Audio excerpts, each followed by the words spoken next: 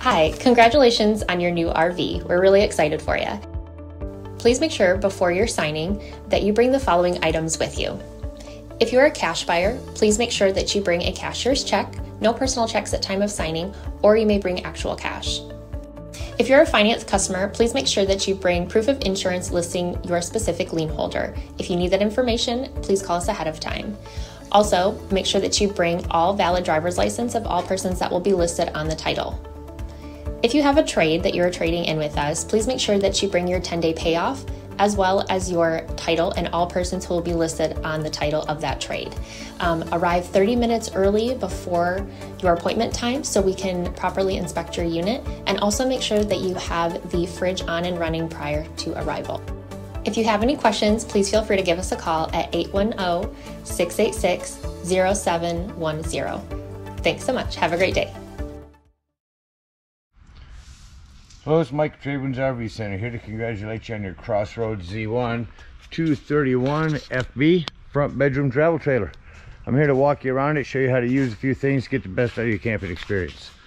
Let's start by talking about arriving at the campsite. A couple things to take into consideration when parking. On your campsite, I want you to leave plenty of room for this awning to come in and out. On your off campsite, no slide to worry about, so let's talk about where your power and water connections are going to be. Your power cord stores inside, just above your tires, and your water connection is going to be just ahead of that. So park accordingly so you can utilize facilities at the campsite.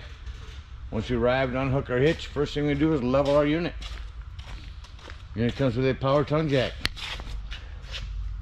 We have a night docking light should you arrive at night. Simply lower or raise the unit until you're level. Should you lose power, inside here is a crank manual override to get that up and down. Speaking of power, check your power every now and then, make sure that hasn't wiggled loose going down the road. Once we got our unit level, next thing we're gonna do, stabilize it. All four corners of the unit, got your stabilizing jacks with 3/4 inch socket on the end. You can use an impact driver or a drill gun. Yours is pretty close to the ground, so put a little elbow grease into it. You have these down in a couple seconds. I do recommend stabilizing jack pads. Jack pads are going to protect the feet of your stabilizing jacks from dirt, debris, hot blacktop in the summer. It's going to better distribute the weight. Take and run these down just until you've got some resistance on your hand crank. Remember, our unit's already level. We're just trying to stabilize it. Get all four of those down, and we can hook up our power and water. Again, I said your power cord stores inside here. Just reach in and pull it out, and when you're done, just shove it all back in there. Now, 30 amp cord. At the end of that 30 amp, should you need to plug into a 110, and your convenience pack will be a 30 to 15 amp reducer. Get your power hooked up, let's hook up our water. At campsites, you're going to hook up 2 city water connections. First and foremost, your water pressure regulator. This water pressure regulator is going to reduce the water pressure to 40 to 50 psi, protecting the lines in your unit. Always use this when putting fluid into your unit because you don't know what the water pressure is at different campsites. Hook up your water pressure regulator, hook up your hose. Don't turn your hose on yet. One more step before doing that. Find your hot water heater and just make sure that your drain's in. Get that drain plug in there nice and snug. I recommend plumber's putty or plumber's tape. Putty will gum up on you. Put some plumber's tape around that, get that in there nice and tight. Once that's in there, you can go ahead and turn that hose on. After that hose has been on for a minute, you go inside, open up all of your water taps, get all the air out of your lines, get a nice steady flow of water going through them, shut them off, come out here, lift up on your pressure release valve, get some water coming out of there, then you'll know your hot water heater's full and you'll turn that on from indoors. Now let's say we're going to go camping and we're not going to use city water, we're going to go dry camping or boondocking. In that case, we'll fill up our freshwater tank. No need for a water pressure regulator here, simply gravity fill this with a hose. 2 ways to tell when it's full. One, there's an overflow valve right here, or 2 on the inside where you check the levels of your black and gray tanks. There's also a freshwater button. Don't leave that unattended while filling it. Once it's full, put your cap back on there, and then whenever you want to utilize this water, you'll turn on your water pump. Don't turn on your water pump when hooked up to city water. That's already pressurized. All right, we're all set up to camp with power and water. Unit's level and stable. Let me go ahead and walk you around the rest of the unit, show you a few things on the outside. Again, on your off camp side, our hot water heater. It's a flue for your furnace. 2 things on that. 1, never block it. 2, if you are running your furnace, steer clear. It does get hot. Fresh water, city water. Got an outdoor shower, hot and cold water in that. There's where your power will store again. You got a vent for your microwave. It's the access panel to the back of your fridge.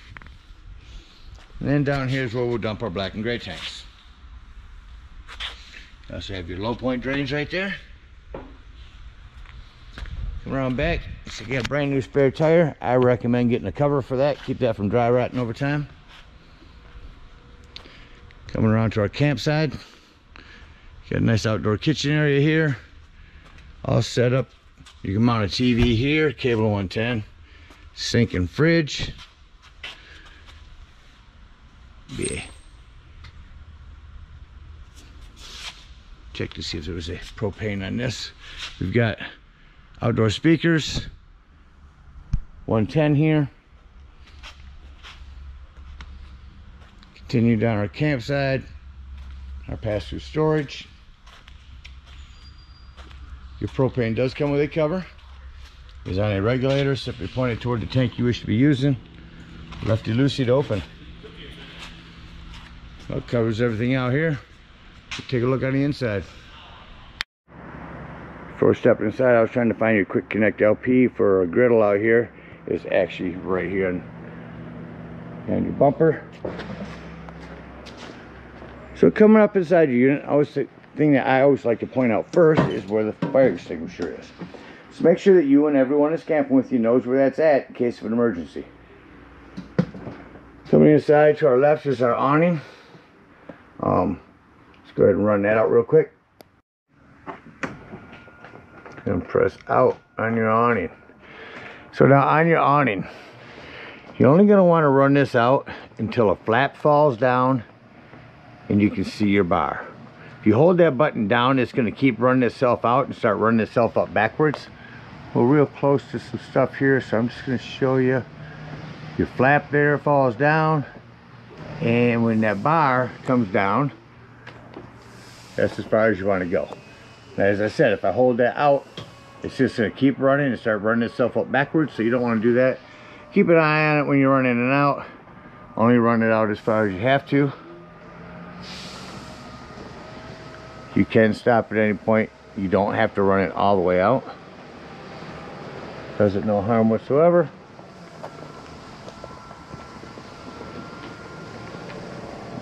That ran back in. I'm going to mention slam locks work best when gently slammed. Alright, now we do have a porch light, but this light to the right does not work. There's your awning light. There's no longer an awning light on there. Coming inside, get your dinette. Remove this legs, and put your table on these lips right here. Put your back cushions on top. That gives you another sleeping quarters. Turn on your TV here. Just wherever you arrive at your campsites, go into your menu. You start to see these wind gusts slowing down just a bit. Still staying relatively breezy though once we head through tonight. Go in, set up your local digital channel scan. So to pick up the local channels wherever you're at. All the lighting in here is individual. Just come through and turn it on and off. Coming back around to your fridge. Norco fridge controls. Auto means when you're plugged in, you're running off electricity. As soon as you unplug, you're on gas. Switch it to just gas, and if that light starts flashing, your gas is low. 1 through 5, 5 being the coldest. Self-explanatory microwave. See that working? Got a light and fan.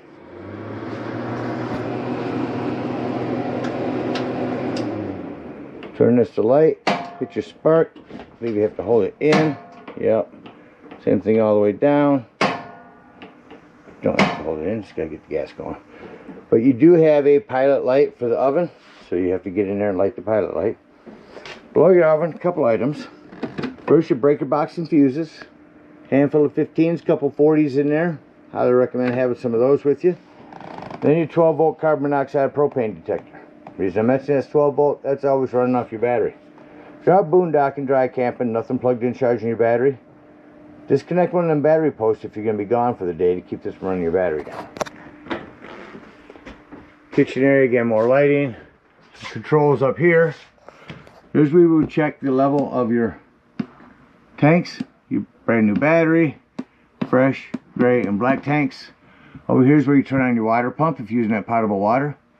Your water heater if hooked to gas. Your water heater if hooked to electric. Makes a difference, choose correctly. The sound system down here. Don't know if I'll pick up any channels in here, but we'll give it a quick scan. But different modes real quick. Auxiliary, FM. Do not see Bluetooth compatible, but it does say CD player. Over here's our thermostat. Crank your air up real quick. Came on quick. These do have a quick dump on them as well. Dump the air out. Shut that off. Go to heat. Crank your furnace up. Hear that kick on. Now when I shut your furnace off, you'll notice it generally takes a couple of minutes for furnace fans to cycle through before they shut off. Back to your bedroom, you want to have this door snapped open for travel. Don't need that banging around everywhere. Nice bungee there to hold that. And show you underneath where your bed will be is your access panel to bypass your hot water heater. You are prepped for a TV back here as well. Cable room 110 up top. There's where your backer is for it. Looks like they have one on here before.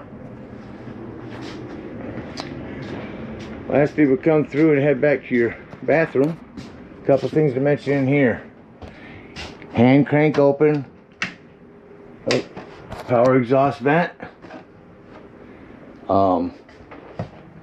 110 with GFCI reset. And a little plumbing to maintain. Use PEX nowadays, so just keep an eye on it. Make sure nothing wiggles loose over time. Now let's get ready to leave and close the unit up. I like to start. We'll shut off our bathroom light. Close that door. Shut off all of our lighting here. And again, go through the unit and shut off all the individual lights. Walk through, make sure all doors and drawers are closed. Nothing's going to be bouncing around, everything's secure for travel. Again, closing all of your vents if you have any. Just walk through and shut your lighting off. And exit the unit. Now before you leave the dump station, lock, deadbolt, lift and turn this handle. That's how you want that door to travel. Bring up our steps. Bring up our stabilizing jacks. If we are out boondocking, get up underneath where our fresh water is. Open up that fresh water drain. And head to our closest dump station when we're on home. We're at a campsite. Unhook our power, our water, our cable. Hook up our hitch and head on up to the dump station. At the dump station, park accordingly. Your dump is going to be behind your tires on your off-camp side or your driver's side of your tow vehicle. 10-foot hose comes with your convenience pack. Hook it up and pull your black handle. That's going to be your sewage. When that's all done, you're going to close that black handle. Pull your gray handle. That's going to be cleaner water, your sinks and your showers.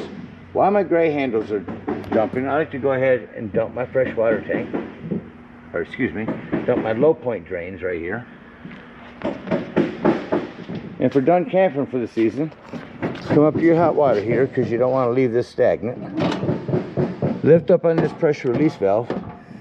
That'll dump some hot water out of there, so be careful. And then you can pull that drain plug. Come on back down here, see if that gray is done draining. If it is, close that gray up, grab your sewage hose, and conveniently and sanitarily store it right there in your bumper. Again, thank you guys for your purchase. Hope you enjoy this CrossRoads for many years to come. Happy camping.